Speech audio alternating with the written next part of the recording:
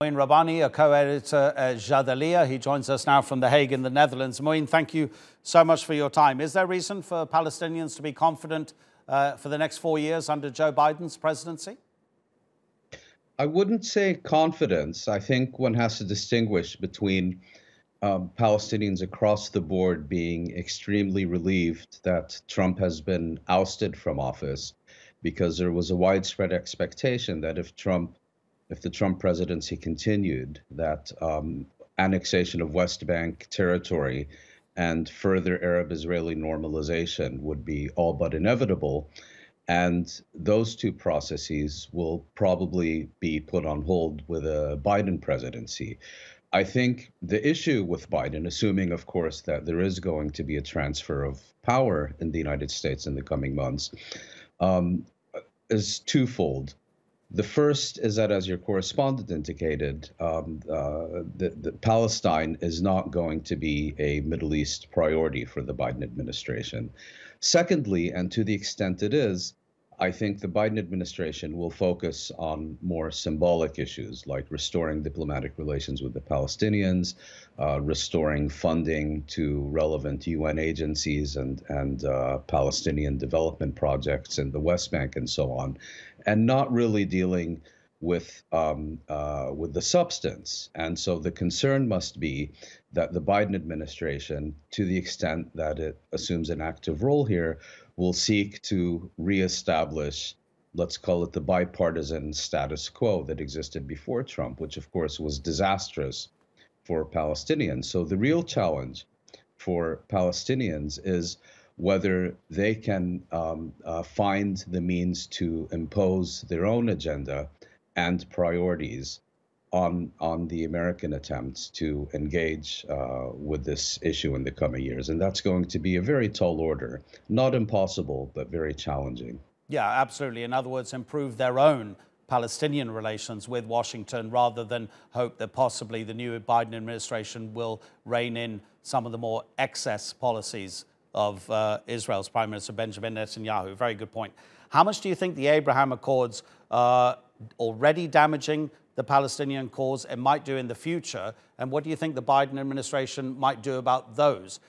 Push them further forward and try to get possibly Saudi Arabia to sign up to them, or kind of ignore them altogether and hope that they can be ignored? Well, as you may recall, Biden, in fact, very warmly welcomed these agreements when they were signed over the summer. And I see no reason why a Biden administration would in any way push back on it.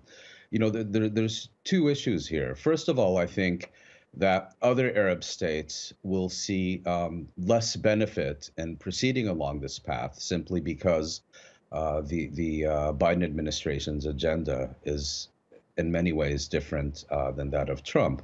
But I think the first concern would be that to the extent that differences begin to emerge between Washington and some of these Arab capitals, that they would seek to ingratiate themselves with Washington by proceeding along similar lines as the UAE and Bahrain did over the summer.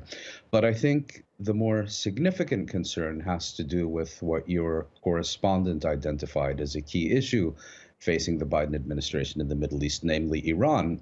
And that once again, as with the Obama-Biden administration earlier in the decade, will seek to resolve its differences with Israel over the Iranian file by paying Israel in Palestinian coin.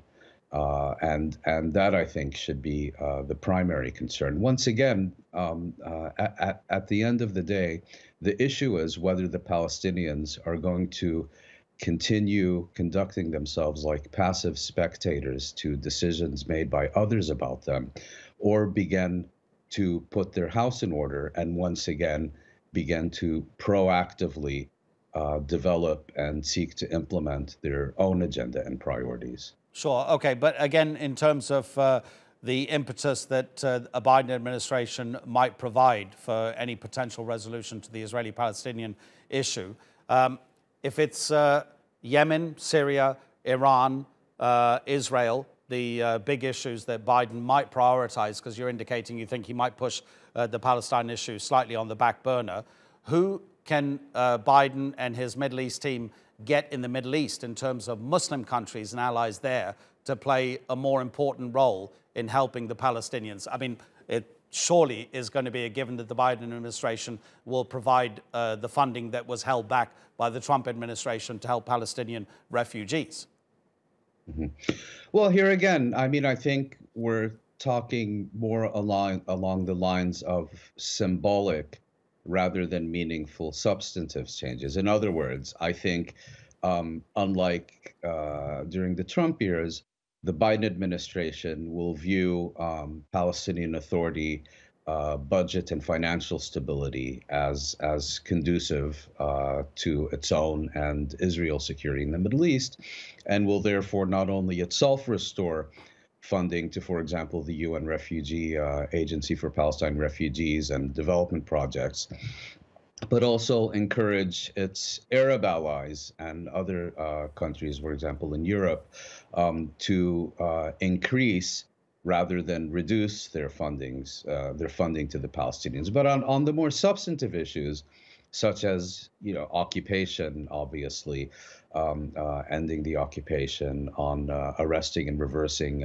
settlement, at least in the short term, I wouldn't expect any significant initiatives from Washington unless either the Palestinians manage to unsettle the status quo and force the Americans and the rest of the world to pay attention to them, or perhaps if Israel significantly overplays its hand.